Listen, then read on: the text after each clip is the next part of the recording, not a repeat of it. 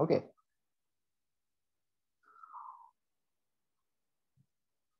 All right, everybody.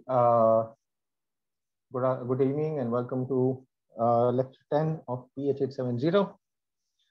So what we are looking at right now is a photo of one of the most powerful quantum computers in the world right now, which goes by the name of Juizhong, and the other one is called Juizhong.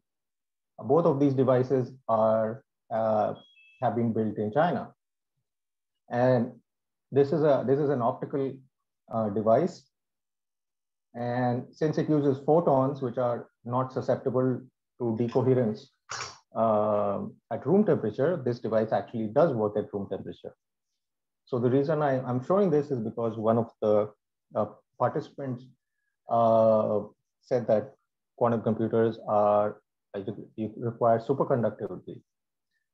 So this is just to remind you, first of all, that superconducting qubits are just one way to implement qubits. At its core, quantum computing or any other form of computing is not about the medium. The medium can be anything, right? The same way that you can write on sand, you can take a stick and you can make messages on sand, or you can write on paper, right? Or you can take pebbles on little stones and put your message in that form. So the point is, all different ways of conveying information can be used to convey the same information, right? In the same way, different physical systems can be used as qubits.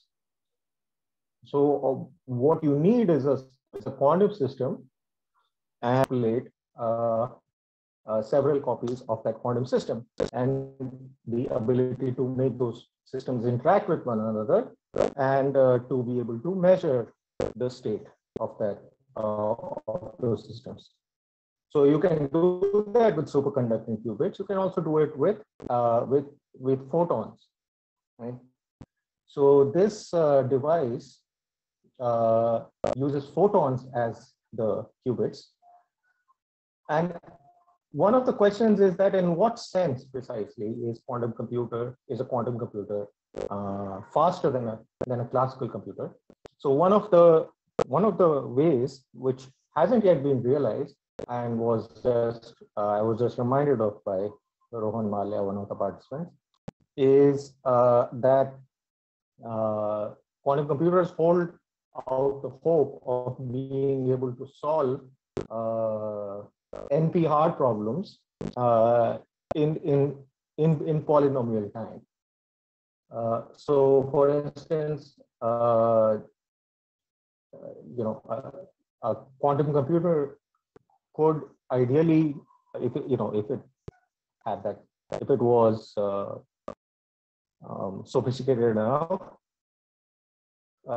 could break the encryption scheme known as RSA, which is the basis of all modern communication, because you can use your quantum computer to factor a number, and you can do so. There is an algorithm which is known as Shor's, which is named after Peter Shor's factoring algorithm, which allows you to find the prime factors of any number in a time, I believe, that goes as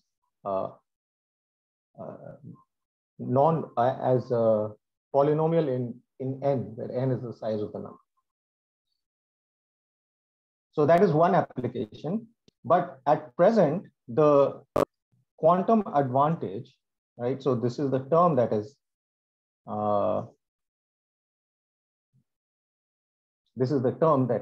is heard most often these days in the media, or quantum primacy or quantum supremacy, and so on and so forth.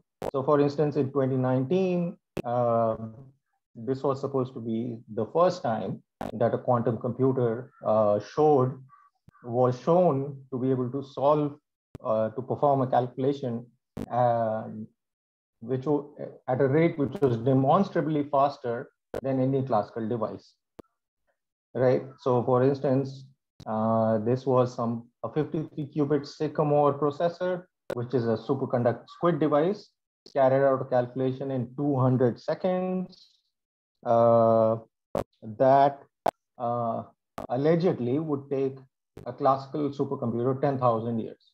Okay. Of course, there have been debates and controversies about this claim, right? So there's a suggestion that with better classical algorithms, you could shorten that down to 2.5 days, but 2.5 days is still much, much longer time than 200 seconds. It's still orders of magnitude more than 200 seconds. So the question is that what sort of a task are these present day quantum computers implementing, right? They're certainly not factoring large numbers, okay, or doing anything which is very practically useful, right? So what they're doing is something known as Gaussian boson sampling. And at its core, what it is basically is that this is a problem which involves statistical estimation.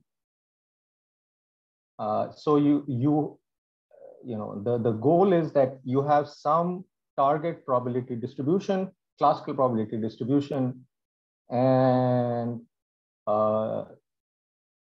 your device has to search through the space of all probability distributions until it finds the one, the target.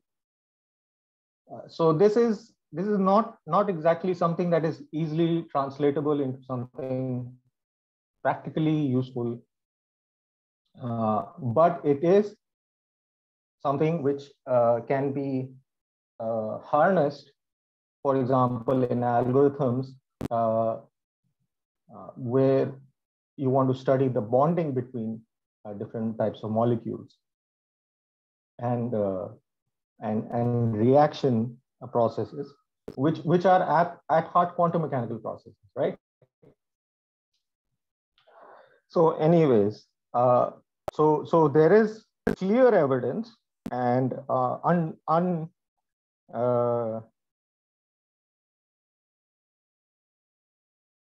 at this stage, unquestionable evidence that we have devices which can solve problems in a time faster than any classical machine would be able to do. Once again, let me just check. Is my screen visible? Is my audio clear? Can somebody please confirm once for me? Yes, sir. Yes, sir. All right, good. So we are a go. All right, so lecture 9, which was the last lecture, I talked about, well, we talked a lot about C0.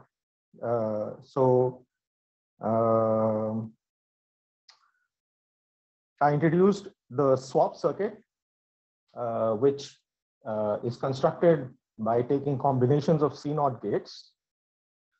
And one of the important aspects of this construction is the fact that the C0 gate in one part of the circuit is reversed. So the target and control qubits are switched. So, and then I explained how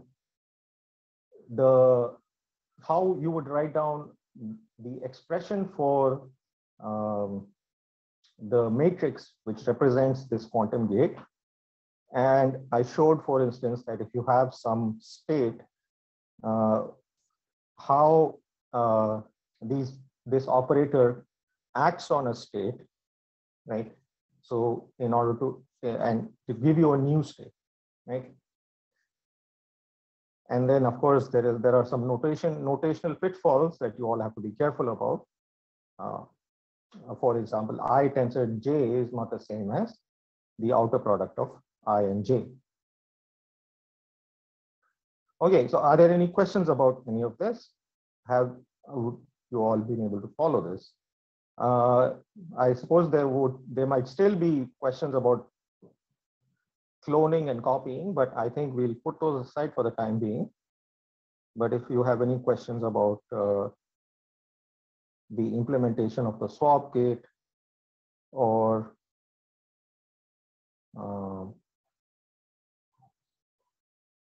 the more technical details about matrix elements of operators and so on, then please ask, okay? All right, so today I'm going to introduce another algorithm. Well, this will be the first algorithm. So it's not another, it's the first algorithm, I suppose. I mean, you can also call this an algorithm, right? This swap gate that we have talked about. This is, you can also say, well, this corresponds to an algorithm which tells us how we can exchange the two quantum states, right? Of course, if you think about this in classical terms, you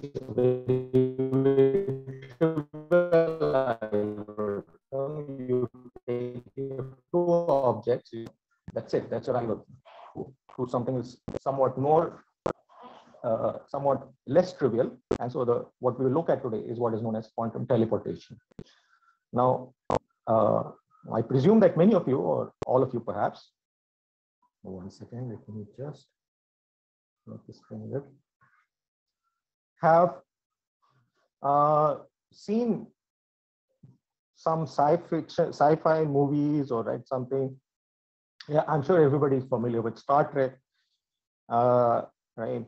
So what happens there is that you have a person, they go and stand on some stage, and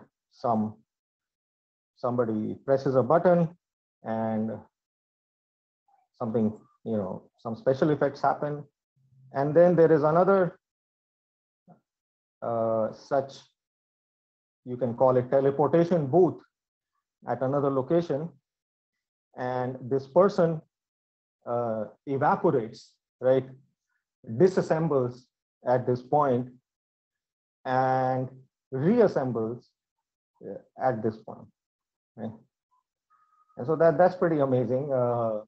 This is sci-fi teleportation.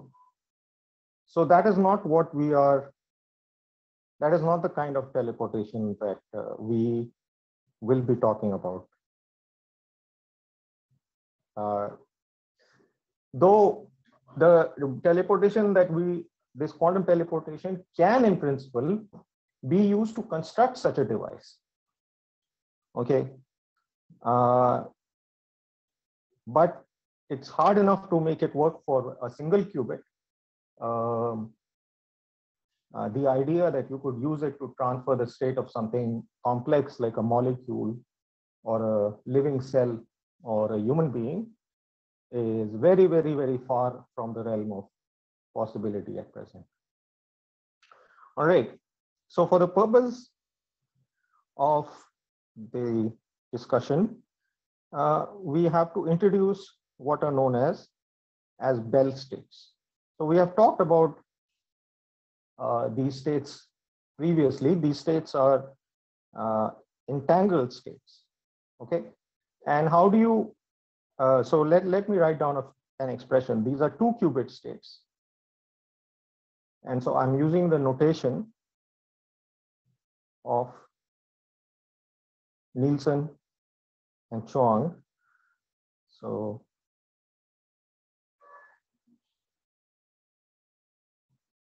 this state is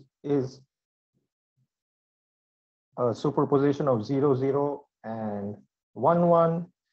Then this is a superposition of 0, 1, and 1, 0. The root 2 is just a normalization factor. Then there is B1, 0, which is the same state as B0, 0, but where one of the states has a negative phase relative to the rest, to the other component. And the same thing for B11, where again you get a relative phase factor of -1. So these are the 4 Bell states, and they are also known as, oops, sorry about that. They're also known as EPR pairs. Okay. So just a small historical side note about what or who EPR is all about.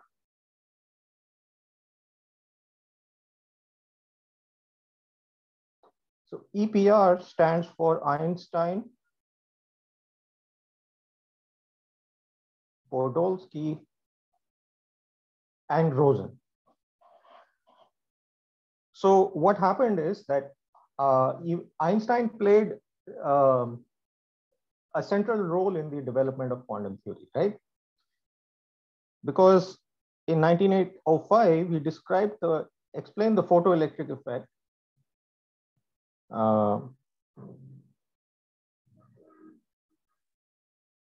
And for this purpose, he invoked the existence of quanta of light, right? Where the energy of a single quantum is proportional to the frequency of the light. So he gave the first practical use, well, the second practical use, the first one was Planck, of this quantum concept. And then later on, there were a lot of other developments. Well, in 1912, there was Bohr, who came up with his model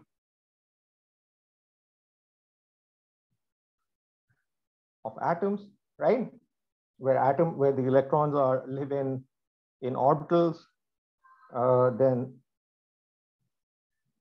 Then there was Sommerfeld soon after, I presume probably 1913 or so, who along with Bohr, he is associated with the idea of Bohr-Sommerfeld quantization. And this is, I think, the first time that the notion of quantization, that is, how do you take a classical theory and get a quantum theory out of it, first came out. Then the next important development, I believe, was, I think, around 1922, when de Broglie said that, well, even massive particles have a wavelength, which is inversely proportional to their momentum, right? So this is the birth of the wave-particle duality. And then, of course, there are a lot of experiments going on during this process. There's a Compton effect. There's a Stern-Gerlach experiment. I'm not going to go into all of those. I want to come to Einstein-Podolsky-Rosen. So I'm just providing you some historical background for what Einstein-Podolsky-Rosen is all about. Some of you may not be interested in this historical background, or you may find it completely irrelevant. But I am a firm believer that understanding the historical development of a field is the best way to be able to predict its future development. And since that is what we all aim to do, I think it's important, at least for anybody who's interested in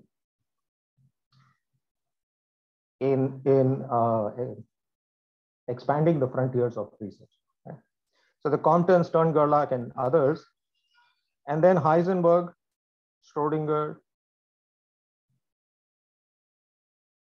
right?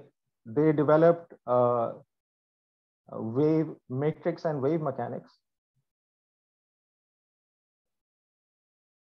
Okay, and incidentally, what we are doing in this entire course is matrix mechanics. Okay, this is quantum computation. Wave mechanics applies to quantum systems which have to continuous quantum systems. For instance, a particle on a line, which have an infinite number of degrees of freedom. So we don't use those for quantum computation. We use systems with a finite number of degrees of freedom. Right, and then so all of this, then the whole formalism of quantum mechanics was developed. Now the thing is that Einstein, at this point, like around 1927 or so, he became very dissatisfied with this developing paradigm, right? And he said these famous words, right? That God does not play dice with the universe, right? Of course, he said this in German, in which it sounds very much more elegant and authoritative. What he meant was, right, that he was comparing quantum mechanics to playing dice. Playing dice is what you do, right? Like if you play a game like Ludo or Monopoly, you have a pair of die, and you throw those dice. They have numbers, and whatever number shows up, that determines what your next move will be, right? And so he, was of the opinion that, well, what quantum mechanics is doing, or at least this theory is saying, is that there is no underlying reality. Everything is probabilistic, right? And so he had a philosophical opposition to this idea, right? So because he was thinking about this, he, along with his collaborators, he had some postdocs and some other researchers, two of them, one was Podolsky and one was Rosen, and he came up with a thought experiment, right? And Einstein is famous for the invention, or at least the popularization of what is known as a thought experiment, right? And let's see, which year was this? 1935, if I'm not mistaken, but I could be wrong, so I'm just checking once. Yes, 1935. So they wrote a paper, right, which is one of the most important papers in the foundations of quantum mechanics. So in 1935, EPR wrote this paper, which is, the title of the paper is, Can Description of Reality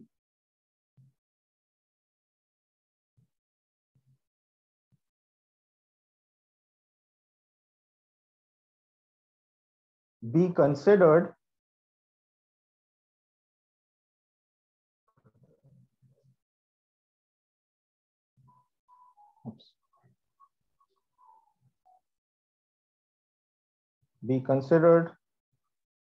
complete, right? So the argument was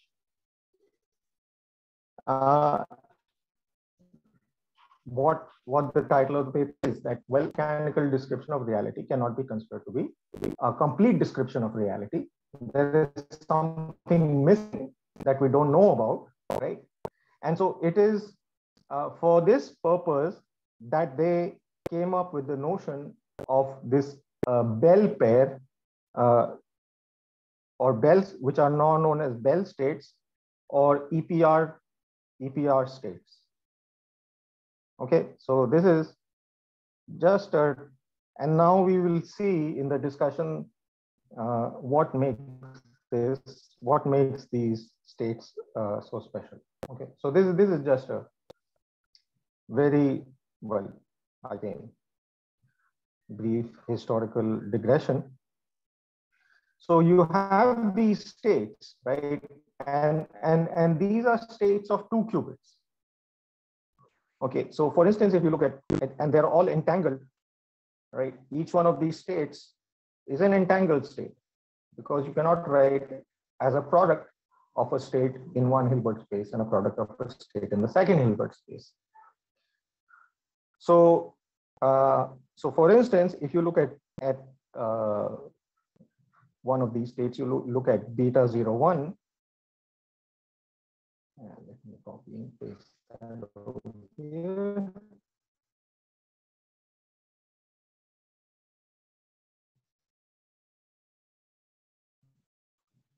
So how is a state like this created? Let's say you have some particle which has spin 0.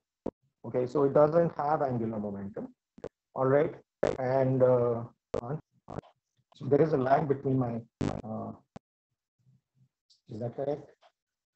Between my voice and the updates, my writing. Sir, sometimes it is, sometimes it gets corrected. Okay, so all right, well, so you start with some spin 0 particle, right? And it decays into 2 spin 1/2 particles. Okay, so this has spin 1/2, right, in units of h bar, and this has spin 1/2 in units of h bar. But since this state, the angular momentum was 0, the final state also has to have 0 angular momentum. So if you say that the angular momentum of the first particle is L1 and the second particle is L2, then the 2 particles, the angular momentum has to be 0, right? And since we're talking about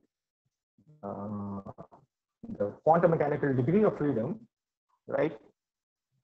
This is going to correspond to the LZ component in terms of the angular momentum operators. For those of you who don't remember all of this, don't worry too much about it. So this has to be 0, right? So you can associate the up state, right? You can say that the first particle is either in the up state or the down state, and the second particle is likewise either in the up state or the down state, right? So how many different possibilities are there? Well, there are 2 possibilities, right? The first possibility is that the first particle is in the up state and the second particle is in the down state, right? And then the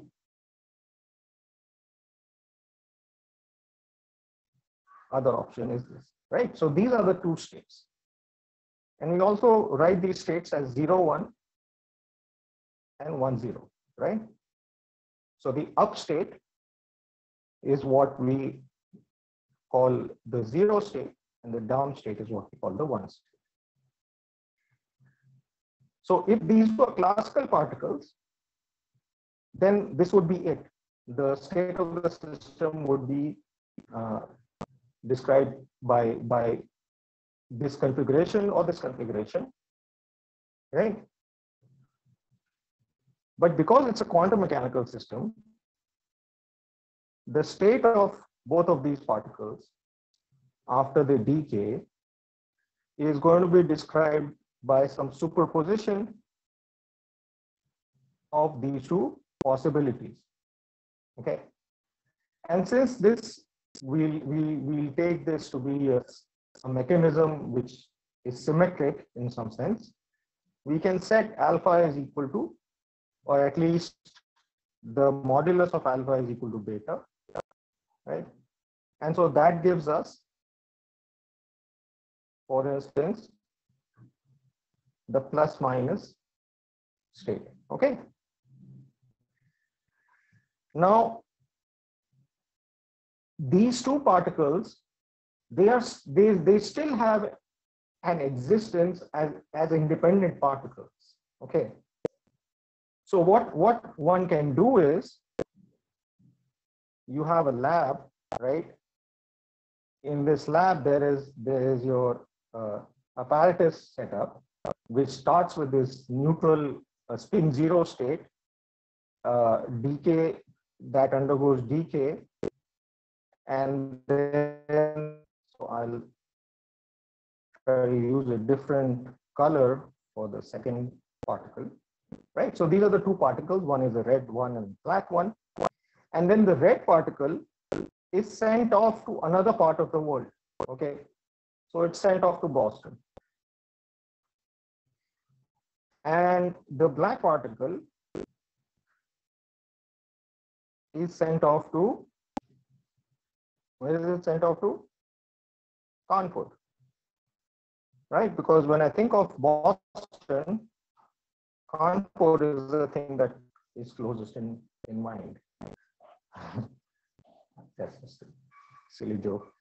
So now you might say, well, how can you send, what does it mean to send off these particles? You send them off without measuring the state of the particle, okay? And it can be done.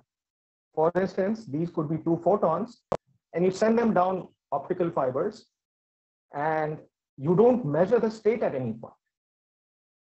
Okay, so now the person in Kanpur has this one particle, and the person in Boston has the other particle, right? And now the person in Kanpur makes a measurement. Okay, and the result of this measurement is that the first particle turns out to be in the up state, right? Now Boston is very far from Kanpur, right? But if you look at this quantum state,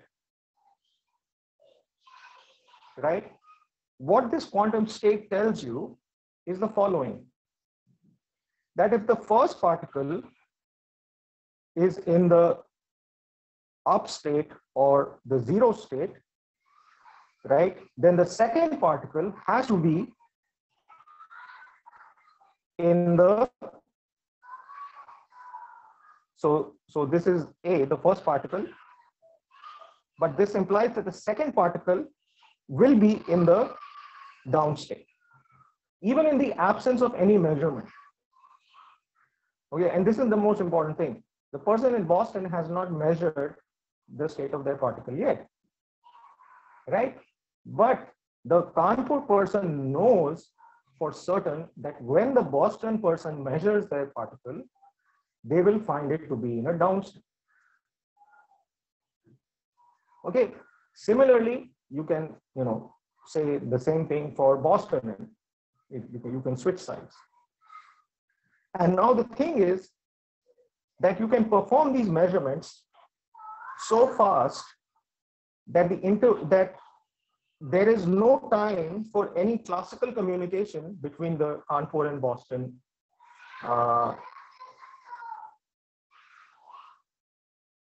Just please give me 1 second. One can't control the quantum states of a particle, and one can't control the classical states of a toddler. So I apologize for any screaming and shouting that you might hear in the background. So you can conduct these measurements so fast that there is no time for classical signal to travel from point A to point B, right? So the person in Kanpur has no way of communicating to the person in Boston that they found the particle to be in the up state, right? So this is entanglement, right?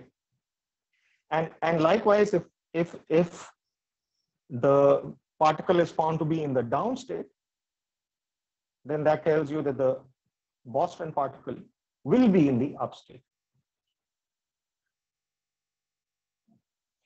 Okay, and maybe since we are using these names, we might as well label the states accordingly.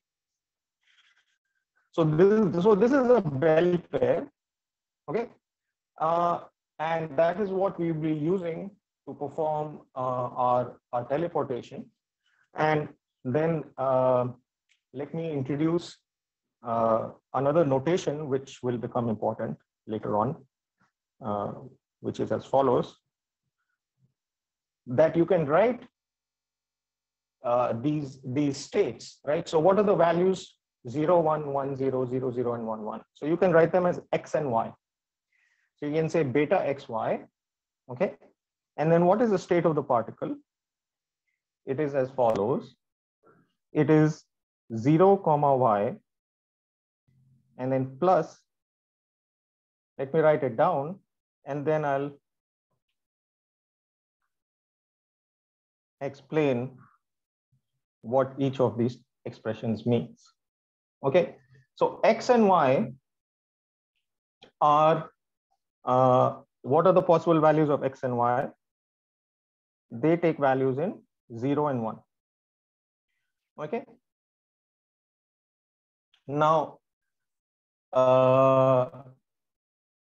so what is going on with this? If you look at this table here, right? What is -1 to 0? It's 1, and -1 to 1 is -1. Okay, and then not y, this is equal to the negation of y. So not 0 is 1, and not 1 is 0. All right. So if you say that y is equal to 0 and x is equal to 0, and you substitute these two values in the above expression, what do you get? You get 0, 0 plus -1 to the power 0, which gives you 1, times 1, comma, not y. Not y is 1, √2, right? So this gives you the 0, 0, 1, 1 state. And this is what, according to our terminology that we had given earlier, this is the state that we are talking about. Okay. So x is 0, y is 0. And so this is beta 0, 0. And then I will leave it as an exercise for you to convince yourself that beta xy,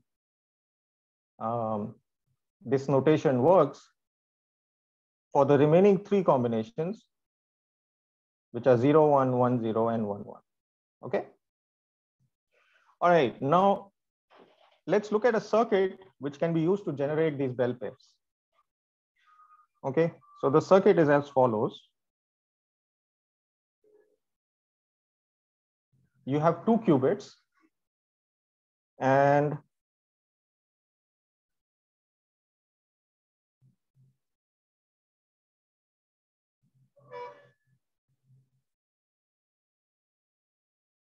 okay, yes, this is. So you send in your 2 qubits. Here you have a single qubit gate which acts on the first qubit, which is H. H is the Hadamard gate. After that, there is a control NOT operation. And the output of this, the combined state that comes out of it, is beta xy. All right, so let's see what that how that happens. Okay, so what is the Hadamard gate? Hadamard is this is given by this matrix, right? And what does Hadamard do? If you act on 1 on the 0 state, it gives you 0 plus 1 by √2. And if you act on the 1 state, it gives you 0 minus 1 by √2. All right, this is what the Hadamard gate gives you. So at this point, just before the C naught, the state that goes into the control qubit is H acting on X. Okay, so the output is going to be the C naught of H acting on X, and the target is Y. So the second part of the circuit consists of, you can write the input as Hx, which is 0 plus minus 1 by root 2, and then Y. And then you have this C naught gate. And what is the C naught gate? Let's remind ourselves. The C naught gate gives us 0 XOR Y. So we can write this as 0 XOR Y, right? That the result will be plus minus 1 XOR Y.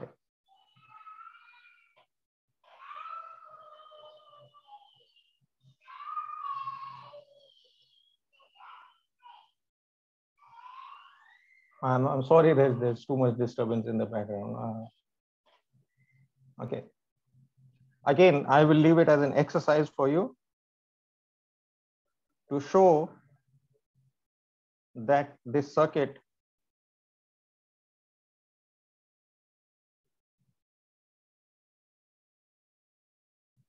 generates beta XY. Well, I'll demonstrate it for one of the sets. Let's put X is equal to 0 and Y is equal to 0. So we get 0, 0.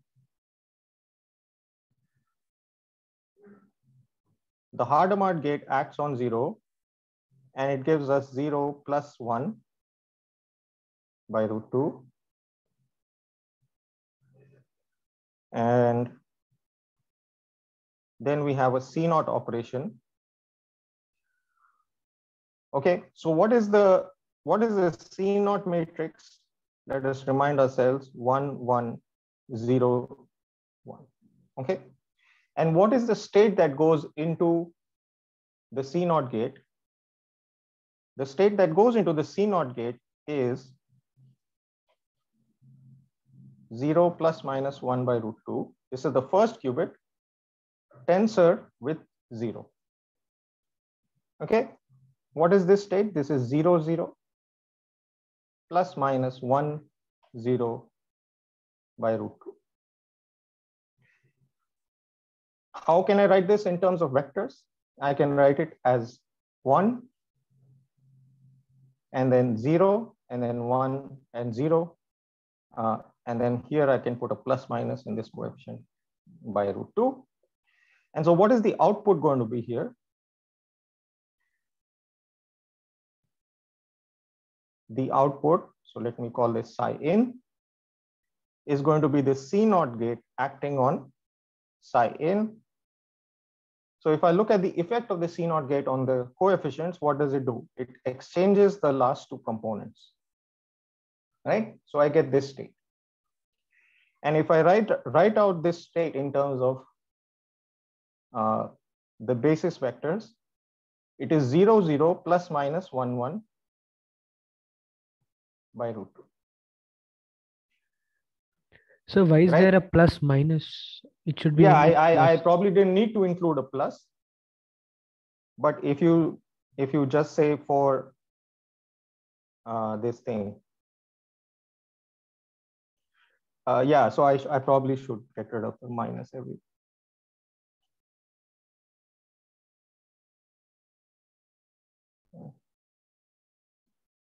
The minus is if I send in a 1 state instead of.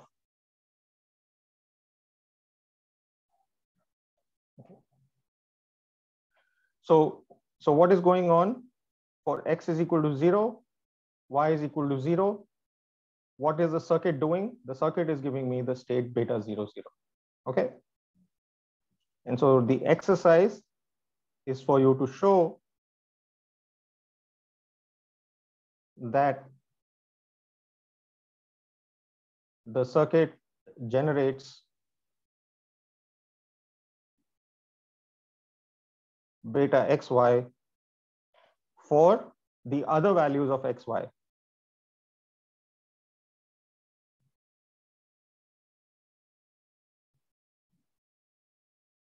Okay.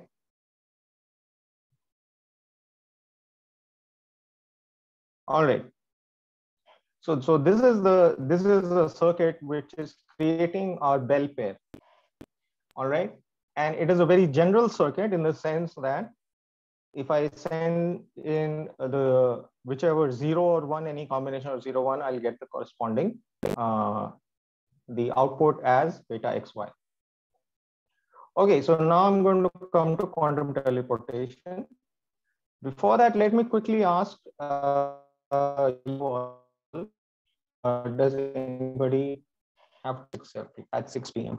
for a class? Yes, no? No, I'll take that as a no. Okay.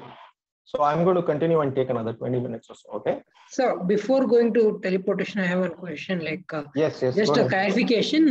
In the while defining bell pairs, we did that alpha modulus of alpha is equal to modulus of beta, right? Yes. Are we just taking that for arbitrarily, just for making it easy, or it need not be alpha modulus of alpha equal to beta, right? Yeah, here only. It's necessarily alpha need not be equal to beta, right? The modulus. Well, no, I mean, if you think about this kind of a decay process, where now some state is decaying into two identical states,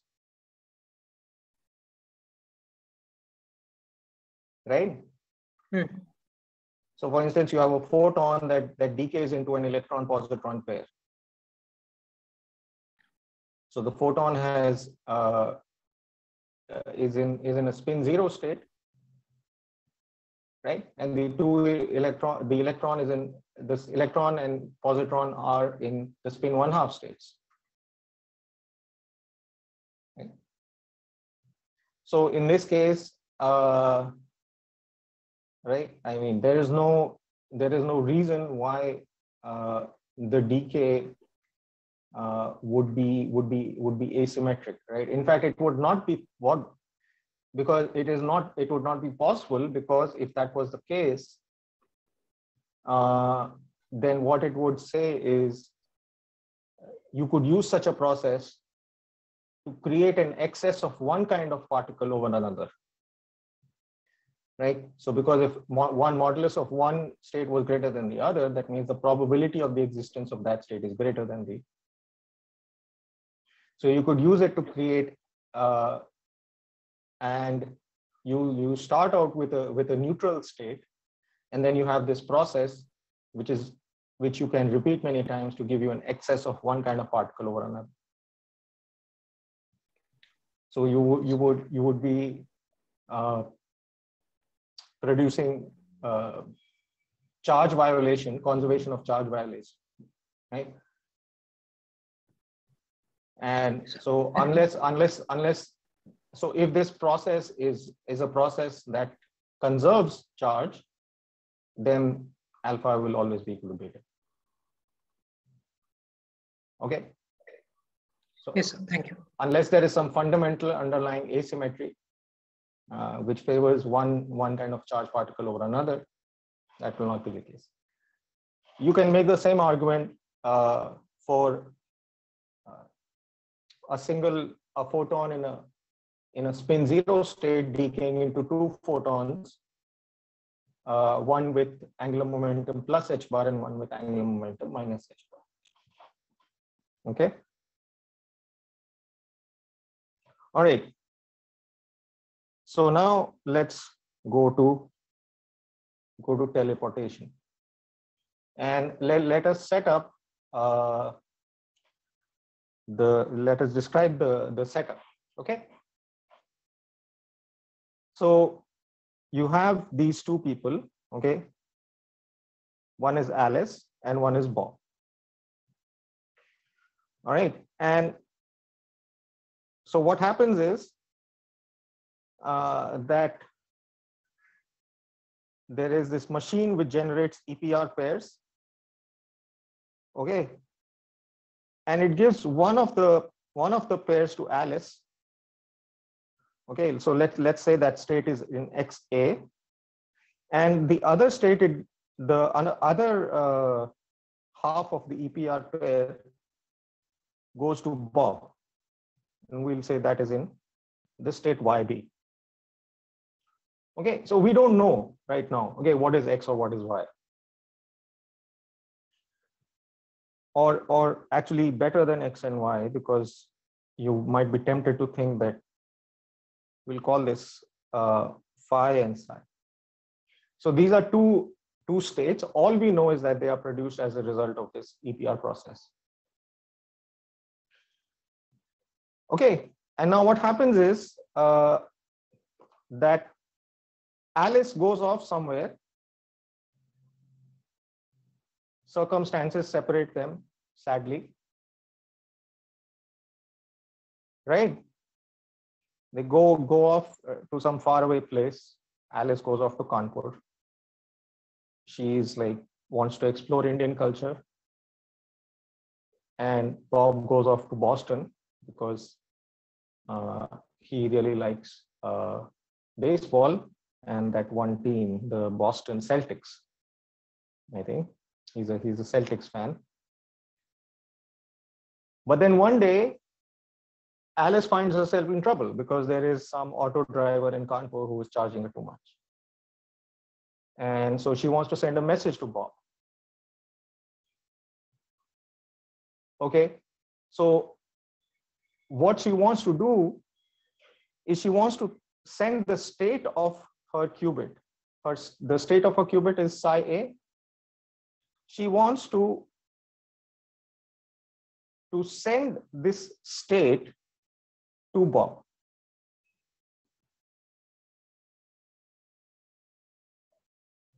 Okay, and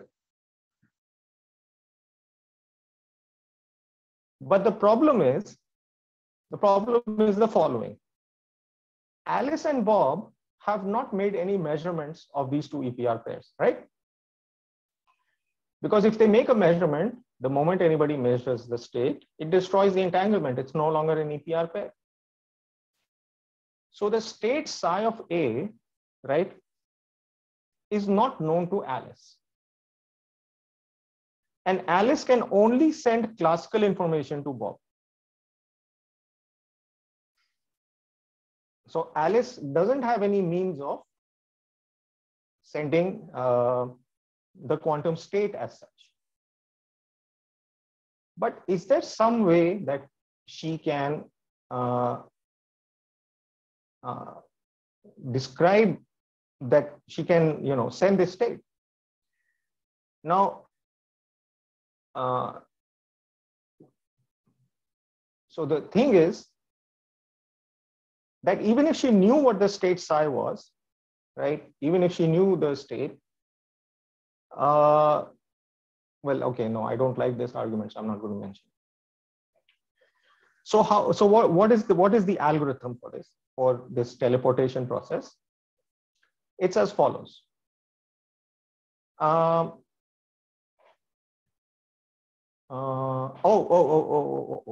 mistake. Let me just correct myself. So Alice has some message, and that message she encodes in this state, and that's not the EPR pair. My apologies. That it's some state chi. So she wants to send this state chi to Bob.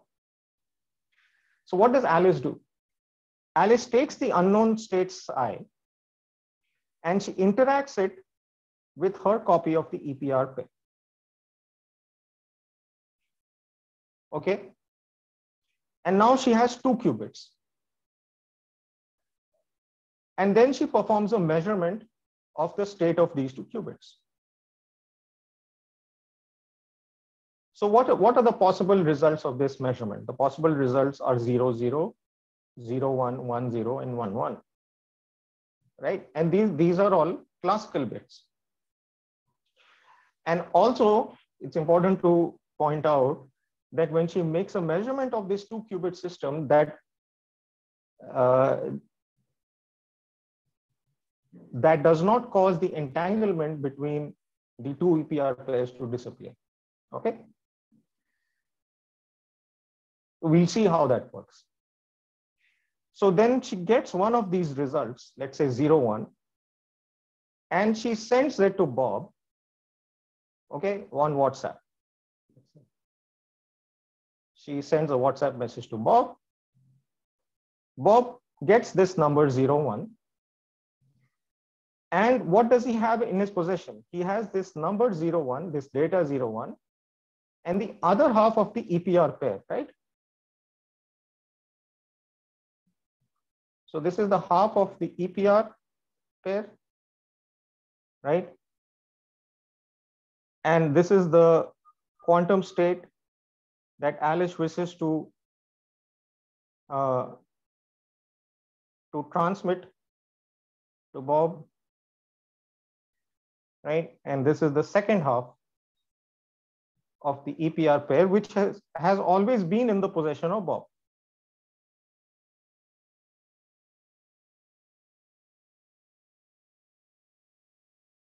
Okay. And so what this algorithm says is that Bob can take the result, this 0, 1 and phi beta, and from this he can recover the state chi. And he can recover the state chi precisely, exactly. Okay. And so first, so how does this work? Okay. So let's start with the state that has to be teleported. Let's say chi. So chi will be some superposition of 0 and 1. Okay, because again we're taking it to be a qubit. Okay. And we started off with a bell pair, right? So we started off with this beta 0, 0. Okay. And so we created a beta 0, 0 pair, and we gave one copy to Bob and one copy to Alice. So what happens when Alice interacts? When Alice interacts chi with her state psi A, she is also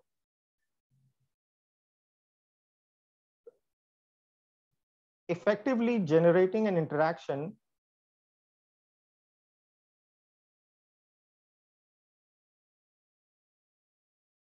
between chi and the second half of the EPR pair, which is phi B. Why?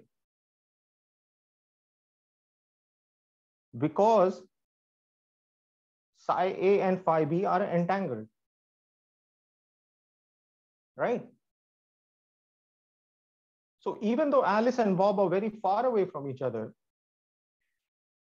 when Alice takes this qubit described by this scry or chi, and interacts it with her copy of the bell pair, her half of the bell pair, she generates an interaction with the other half. So the circuit for this system involves 3 qubits to begin with, even though Alice and Bob are very far away, okay, from each other.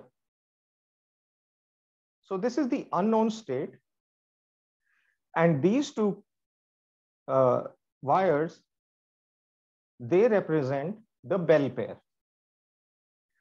Okay, and let's say this is Alice's copy, Alice's half, and this is Bob's half. All right. Now, how does she, what is the next step? Next step is as follows. Alice takes this unknown qubit and her half of the bell pair, and she sends both of them through a C0 gate. Okay, and now see, this is important to remember that Alice doesn't know the state of this particle chi or the state of her half of the EPR pair. Okay, she has not made any measurements on these two systems, but she can still feed them into this C0 gate. This is the important part to keep in mind. Okay, so there is no measurement that is happening at this stage. After that, she takes the unknown state and sends it through a Hadamard gate. And after that, she takes a measurement. She measures the state of both of these qubits, right? And so when she measures the state of these qubits, they will come out to be either 0 or 1, right? So it will be 0, 1 or 0, 0, 1, 0 or 0, 0. Fine. So what does she get? She gets a classical bit coming out of these two measurements. So let us call this M1 and M2. Okay. And meanwhile, Bob is down here, right? And Bob is waiting. Bob has his half of the EPR pair. So Alice gets these two numbers, M1 and M2, and sends them to Bob. As soon as Bob gets these numbers, what does he do? He takes his half of the EPR pair and sends it through the following gate. X raised to the power M2. I'll tell you in a second what that means. And he takes the unknown state and sends it through a gate which is Z to the power M1. And the claim is that at the end of this process, Bob's qubit will end up in this unknown state chi, which is what Alice had in her possession at the beginning. Okay. So why does any of this work? The reason it works is as follows. Alice and Bob share a pair of particles which are in an entangled state. So when Alice performs this C0 operation on the particle carrying the unknown state and her half of the EPR pair, she is changing the state of the whole system. She is not just changing the state of these two qubits, she is also changing the state, the global state of the system, because these two qubits are entangled. Okay, so entanglement means that if you fiddle around with one piece, you change everything. Okay, you change all the other pieces also. Now, let's write down the state of the system at different stages. All right. So we will say that the global state of the system, we will represent that for lack of symbols and a lack of creativity, will represent the global state with psi. And so we'll say that the state that goes into the circuit is psi naught. After the C0 gate is applied, the state becomes psi 1. After the Hadamard gate is applied, the state becomes psi 2.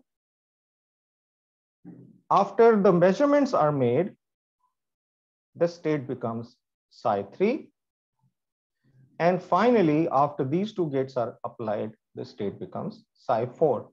And what we want to show is that psi 4 is going to be equal to chi. So what is the input state of our circuit? The input state is the product state chi and beta 0, 0. Okay? Excuse me, sir. Yes.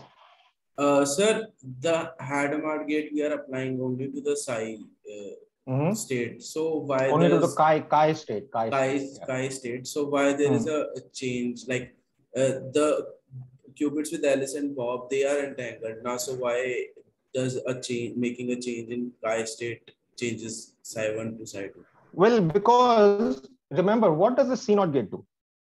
The C naught gate is an entangling gate, no? Okay, so like So the C naught gate will entangle chi and Alice's EPR pair, EPR half. got it. So the for example that Alice, Right. So, they so all let's of three are yes, all three are entangled now. Yeah, exactly.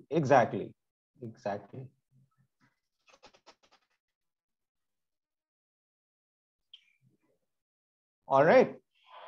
And so what is this initial state of the system? We'll write it as follows. Remember that chi is some superposition of 0 and 1. So this state can be written as 1 by root 2 alpha 0 plus beta 1. This is the unknown state. Tensor beta 0, 0. And that's where the 1 by root 2 comes from. And so beta 0, 0 is 0, 0 plus 1, 1. Okay. And if you multiply all of these out, what do you get? You get the following. You get alpha 0, 0, 0 plus alpha 0, 1, 1 plus beta 1, 0, 0 plus beta 1, 1, 1. Okay. Now, what are the different qubits? So let me point that out.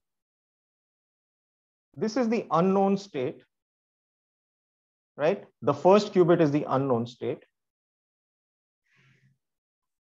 We make that red. The second qubit,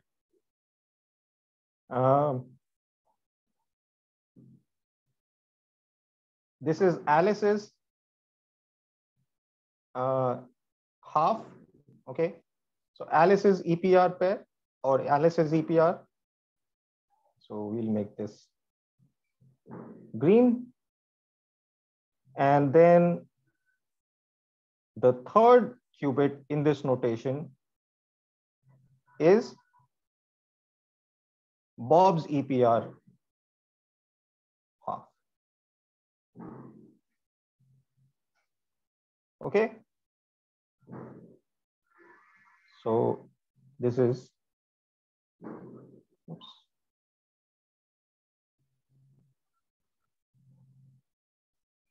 Sorry.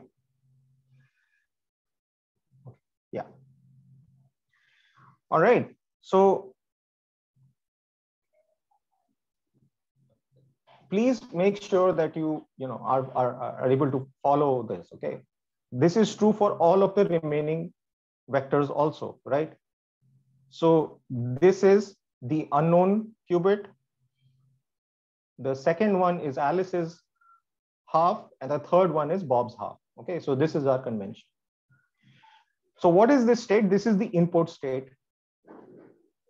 Now, Alice sends her two qubits, right? The red one and the green one, through a C naught gate. Okay. Now, what happens when Alice sends her two states through the C naught gate, right? So, well, let us examine what will happen to these states, right?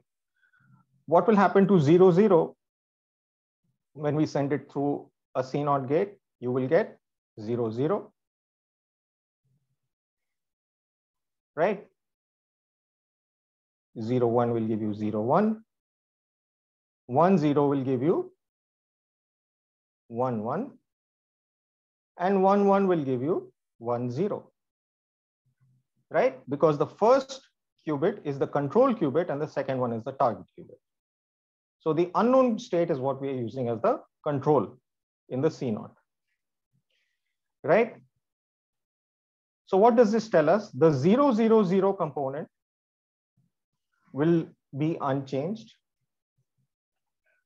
The 0, 0, 1 component, there is no 0, 0, 1 component, so this doesn't matter.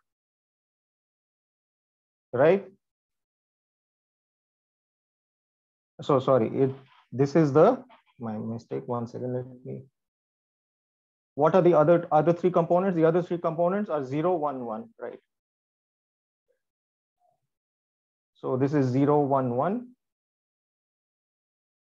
This will be unchanged.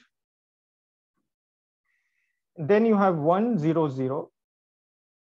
This will become 1, 1, 1.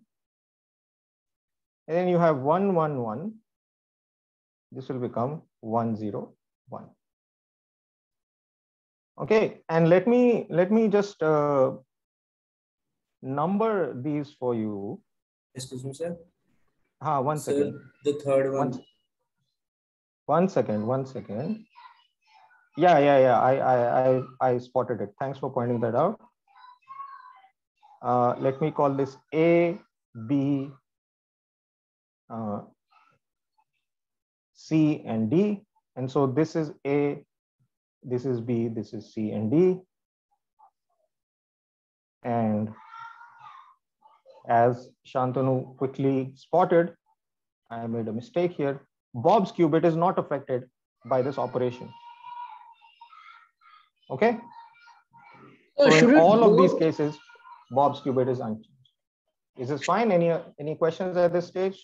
So I thought both Alice and Bob's qubit will invert because they are entangled, right? No. The whole global state is changed, right? So what is the state? Let's write down the state now. Let's write down what is psi1 after the C0 gate, right? After this C0 gate, what happens to psi1? It becomes alpha 0, 0, 0 plus alpha 0, 1, 1 plus beta 1, 1, 0 plus beta 1, 1, 1. And now this state is not the same as psi0, right? The global state of the system has changed.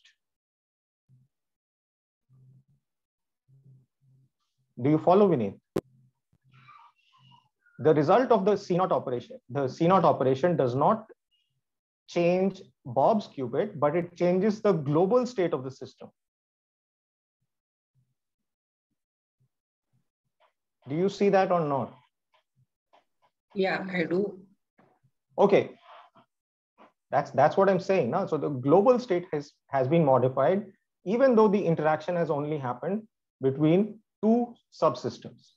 Sir, yes. So once the measurement, once a C0 gate is applied, the entanglement between Bob and Alice is broken, right? No, not at all. Sir, not at all. No. C0 is a gate. It is not a measurement. Until you measure either Alice's qubit or Bob's qubit, you cannot remove the entanglement between those two qubits. Okay. So all right. Yeah. Go ahead. So what happened now is, because now C became 110. At that point, if I make a measurement, Alice would be 1 and Bob would have 0. That okay. So let's not make any measurements at that point. Okay. because I'm already well over time. So let me just try to finish this really quickly, and then we can keep talking about it afterwards. Okay. Is that okay? I'm not trying to dismiss your question, but we'll come back to this in a little bit. Okay. So now psi2. What is psi2? Psi2 is what happens when you apply the Hadamard gate on the first qubit. Okay. So when you apply the Hadamard gate to the first qubit,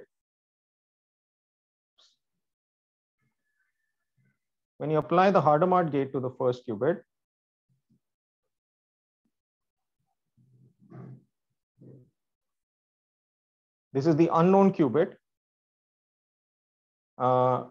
So let me write down this. The state chi is alpha 0 plus beta 1.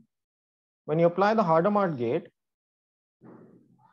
0 goes into the superposition of 0 and 1, and 1 goes into the other superposition of 0 and minus 1.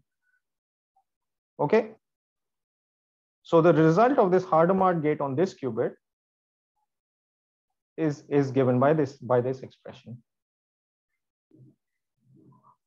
Okay. So what will happen is that when you apply this Hadamard gate to this qubit, which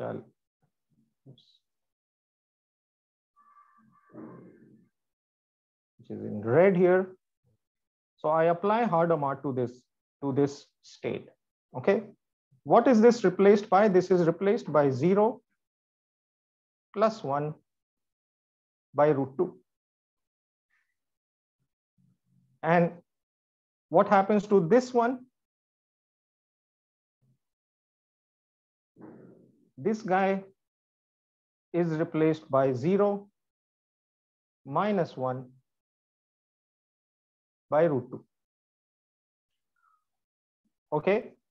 So the same thing for the other remaining qubits also. For this fellow and for this fellow.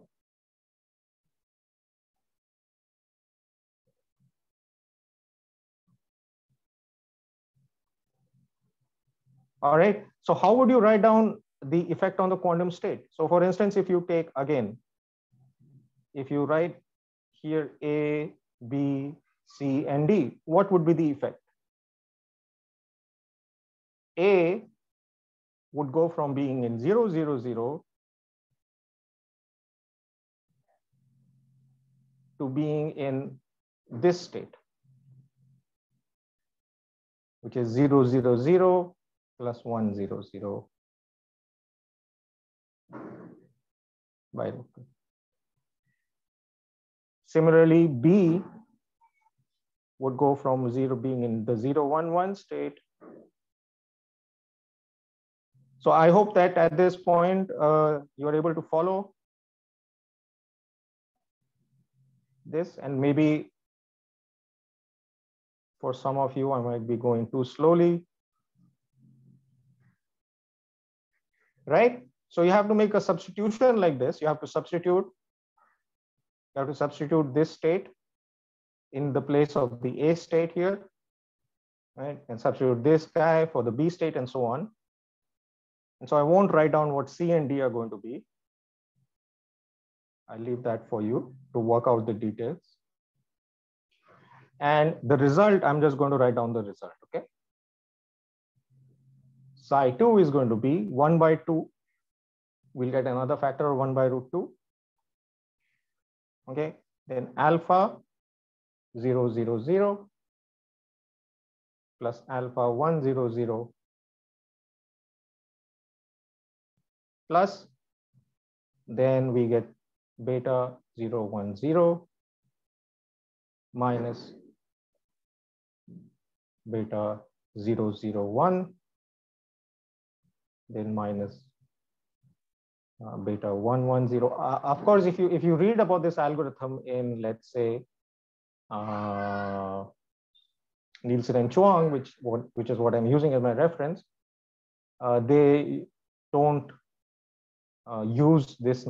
They write things in a more compact way. All right. Now, this is our state psi 2. Okay. And now what we are going to do is we are going to cluster the first two qubits, the unknown qubit and Alice's half. Okay, so we are going to take these two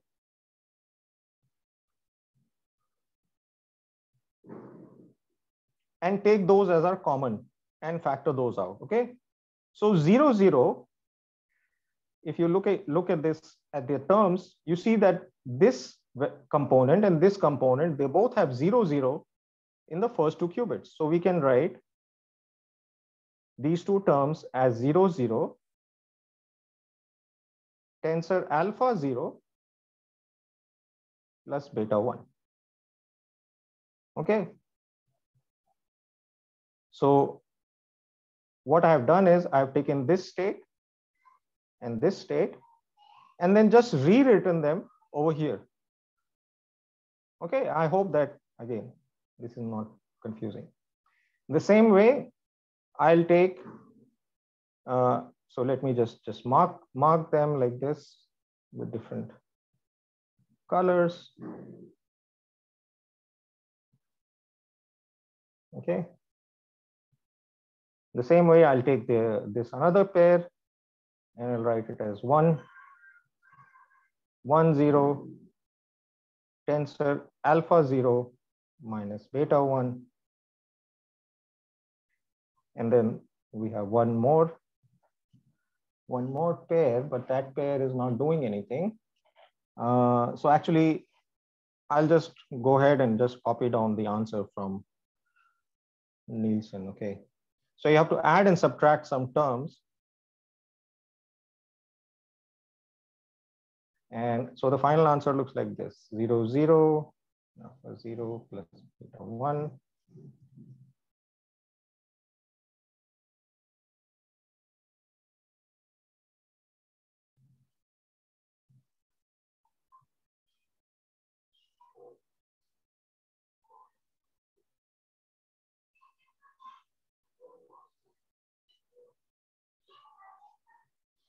Okay. Now you will notice one thing in rewriting this expression. Do you notice something? Do you notice anything interesting in the way this expression is written down?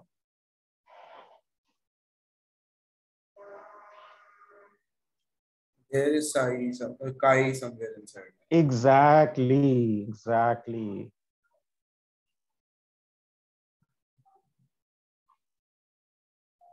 This is the state chi, right? And all of the others are also similar to the state chi. They are, right? So what is this? This is X acting on chi. My X and my chi look similar, but they are not. What is this? This is Z acting on chi. And what is the third one? The third one is X. So first you add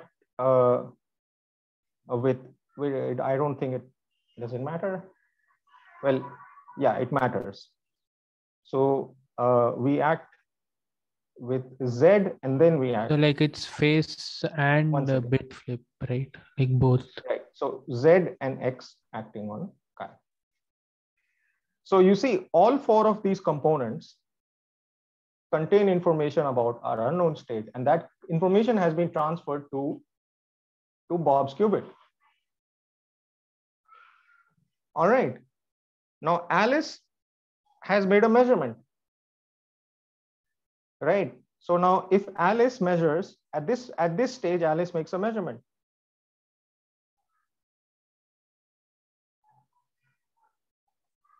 Okay.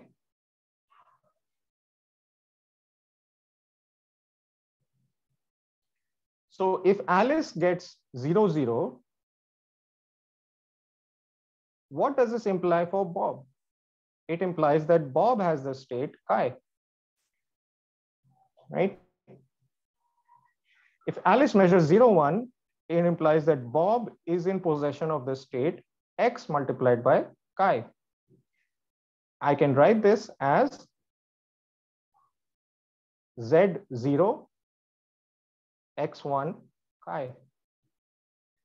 1, 0 is Bob is in possession of the state Z chi. I can write this as Z1 X0 chi. And 1, 1 implies that Bob is in possession of Z and X chi, which is Z1 X1 chi. Right?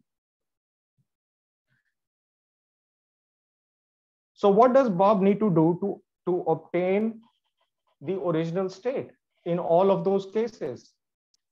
Bob needs to take the result, the classical information that is given by Alice in the form of these two numbers, M1 and M2.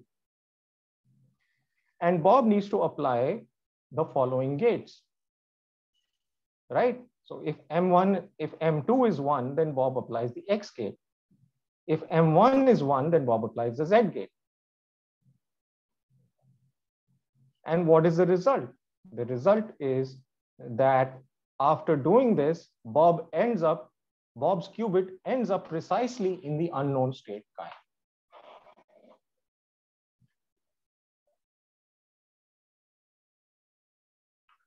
Right? Because each one of those operations will be an inverse of this. So if you want, so what do you do if you want to get chi? Let's look at the first case. The first case, we have this state. If you want to get chi from this, what do? You apply another x to it. So you get x squared chi, which is chi. Why? Because x squared is equal to 1. Similarly, if you have z chi, what do? You apply z to it. So you get z chi, which is z square chi, which is chi. Because z square is equal to 1. X square, y square, and z square, they're all equal to 1. And then if you have zx chi, what do you do now? What do you apply to this state? Do you apply zx to this state?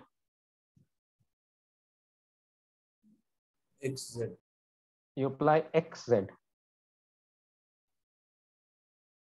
Why is that? Because x and z, they don't commute, remember.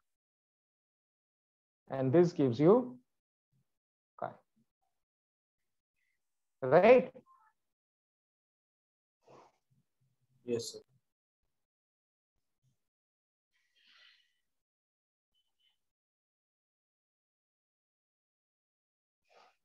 I might have gotten a couple of order of some components, some operations mixed up, but overall, I think I'm fine. Okay, and so this is the story of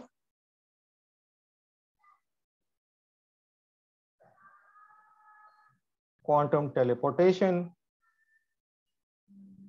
has been achieved. All right, so I'll stop here for the day. I think today's class has gone on long enough. All right.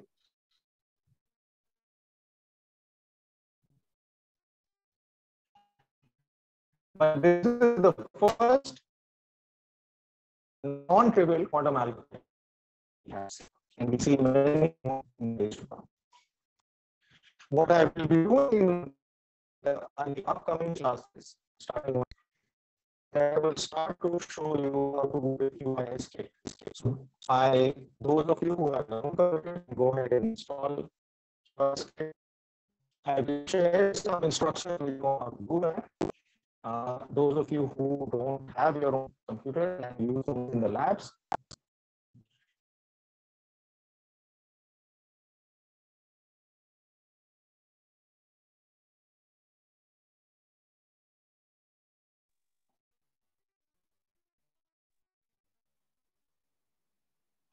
the best option is to work with something called Google Colab.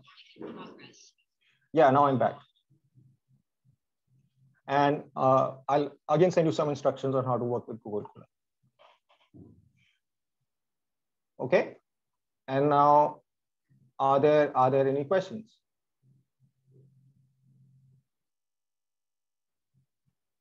Sir, without the classical information, this it won't work, right?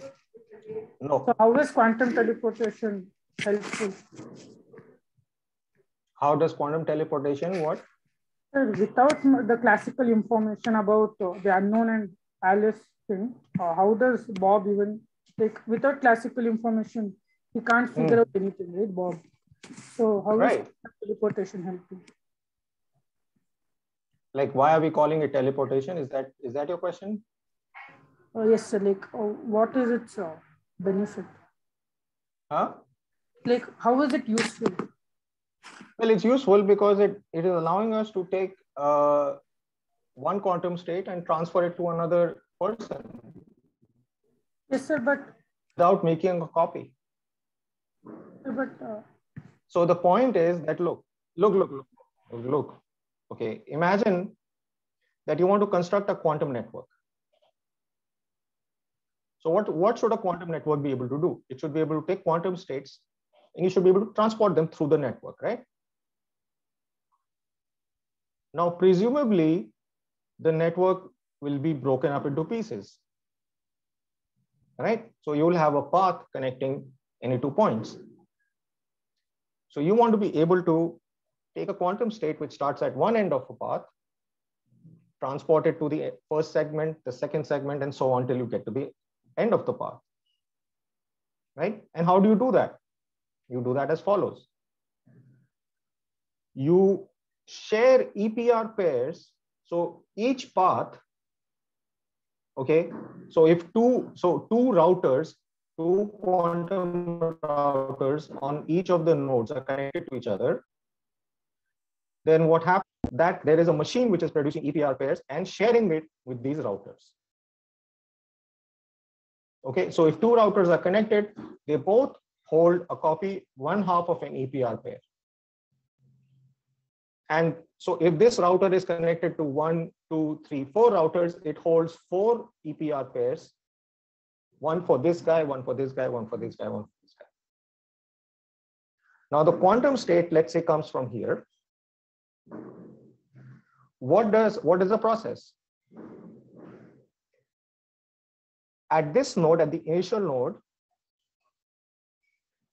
an interaction, this C0 and Hadamard is performed on the EPR node pair present here and the unknown quantum state, right?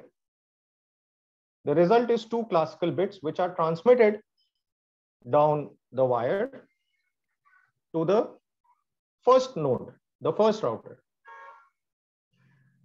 The first router has an EPR pair, right, for the starting node, uses that EPR pair, right, and performs these operations, right, the Z and X gate operations, but without making a measurement. After this step, what is this node left with? The entanglement between this node and the original starting node is lost, but now this node is in the possession of a state which was originally here, but now it's here. Do you understand? yes, sir. Now what does this node do? This node has another EPR pair associated with the next node in the path. Again, the process is performed, the state is transported to the second node, third node, fourth node, so on. Yes, sir. It keeps on repeating till right? So quantum teleportation is going to be the building block of any quantum network. So any information encoded on chi, like in the example, any information encoded on chi will be transferred onto Bob as well, right? After he decrypts the chi qubit. So we are not saying that Bob is measuring chi, right? All we are saying is that Bob is in possession of the state chi.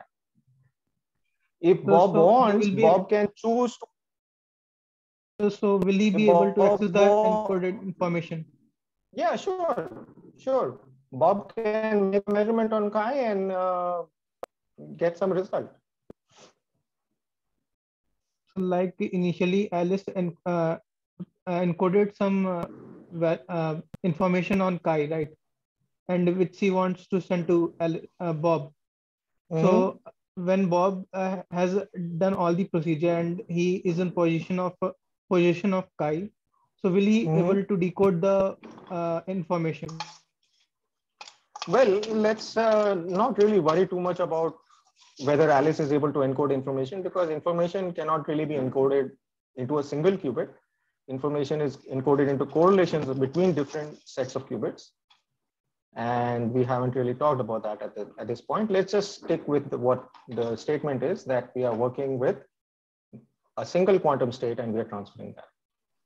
Okay. Now you can build upon this structure, right, to transfer more than one state at the same time.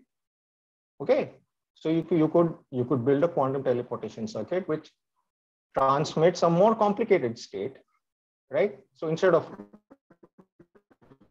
remember, Chi is an arbitrary state. Chi is an arbitrary state, right? So here we are saying that it's a single qubit, but one could also generalize this quantum teleportation circuit so that Chi is a state of n qubits. Now it's a complex state. And then Alice could encode some information in that complex state. And if Bob knows the encoding procedure, then Bob can decode that information. Okay? Yes, sir. Okay. All right. So I'll stop it here for now. I think we've gone on much too long. But that's because this algorithm, is the first non-trivial algorithm we looked at, and as we progress into the course, I won't be taking baby steps like I've been doing. Like I won't write down every single component step by step, right? So I hope that you will be able to get used to this. The whole point of taking so long is to make sure that you can follow along. All right. Okay, I'll stop the recording then.